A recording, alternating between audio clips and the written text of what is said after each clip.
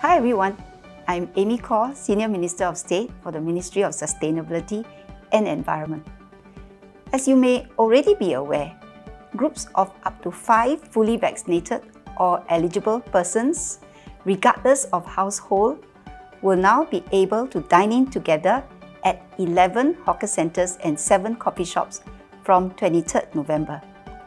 The remaining hawker centres will come on board the 5 packs dine-in by end November, whilst other coffee shops can come on board as and when they have put in place the necessary control measures. I'm here today to address some common questions you may have on the implementation of vaccination checks at the entry points of hawker centres and coffee shops. Can the vaccination status checks be made on patrons in the dining area of the hawker centre, rather than at the entrance, which creates bottlenecks and queues at the entrance? Why can't NEA continue to do selective checks on diners' vaccination status in the hawker centres? With easing of dine-in restrictions, we anticipate more people entering hawker centres to dine in. Hence, we need to better ensure that only fully vaccinated and eligible persons do so, whilst the unvaccinated or partially vaccinated can still continue to purchase takeaways. Entry checks on vaccination status at hawker centres will be more comprehensive to ensure compliance with vaccination-differentiated safe management measures and to better protect the unvaccinated who are at higher risk of infection and severe illness. We note that these checks are done relatively quickly by the malls and other premises. While queues are not expected most of the time, the NEA will work with the Town Council to look into providing spaces for queuing if required and where possible. Why can't wristbands be used instead of stickers to differentiate the vaccination status of patrons? Stickers come off easily and patrons may discard them indiscriminately within the hawker centre. Currently, the use of stickers is still the most common and effective method. Wristbands can also result in littering if they are not treated with care, and they take up time to be put on patrons.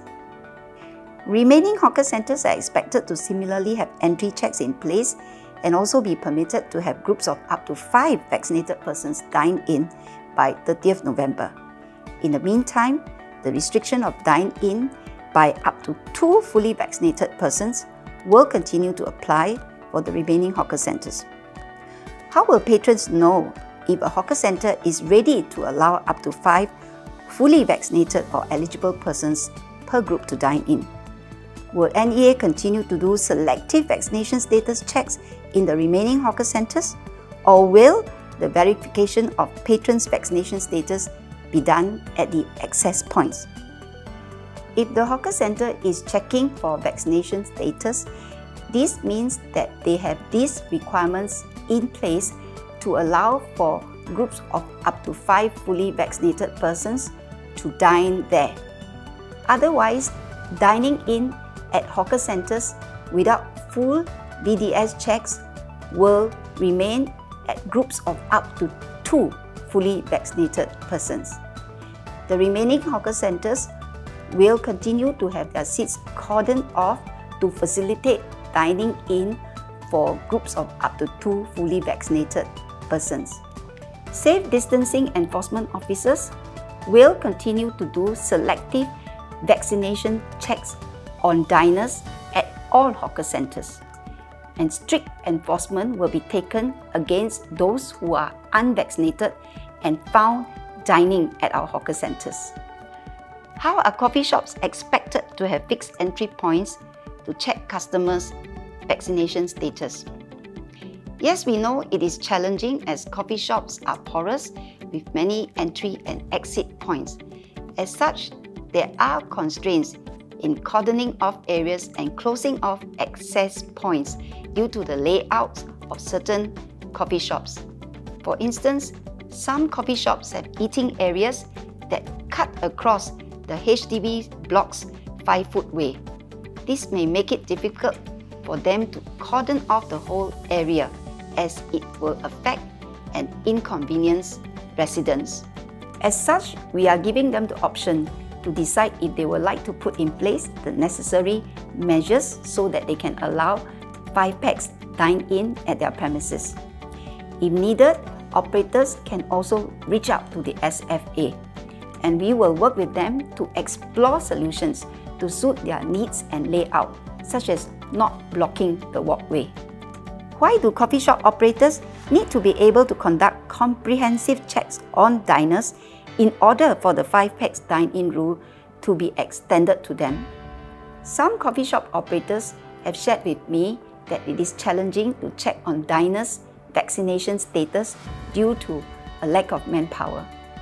Whilst I understand their concerns, I do hope that they can explore doing so, as it will protect the unvaccinated, including seniors and children below the age of 12, from becoming severely ill due to COVID-19. Dining in at coffee shops, similar to other F&B establishments, remains a high-risk activity, given the constant flow of diners chatting and eating with their masks off in close proximity with each other for long periods of time. Instead of coffee shop operators, can safe distancing enforcement officers and ambassadors conduct regular checks on diners' vaccination status and addresses. Our safe distancing enforcement officers and ambassadors currently conduct regular checks on F&B establishments, including hawker centres and coffee shops, to ensure that SMMs are observed. They have also stepped up checks at certain areas where we have received feedback on SMM breaches and hotspots. However, it is not practical for our safe distancing enforcement officers and ambassadors to be at all locations conducting checks 24/7. We need the cooperation of the coffee shop operators to do their part to check that their diners are fully vaccinated if they wish to accommodate dine-in of up to 5 packs at their premises. This is similar to other F&B establishments where the operators are responsible to ensure that their diners adhere to the prevailing SMMs. Coffee shop operators can also alert the SFA if they encounter cases where diners breach SMM despite the measures that they have already put in place. Lastly, patrons should also do their part to strictly follow the SMMs that have been put in place to protect ourselves and our loved ones. How will the public know if a coffee shop they are visiting can accommodate groups of up to 5 fully vaccinated persons for dine-in? If a coffee shop has cordoned off access point and is checking on vaccination status at a fixed entry point, this means that they have the requirements in place to allow for groups of up to 5 fully vaccinated persons to dine at their premises. Signs will also be displayed at the entrances of coffee shops to inform patrons of the adjusted vaccination-differentiated safe management measures and dine-in restrictions.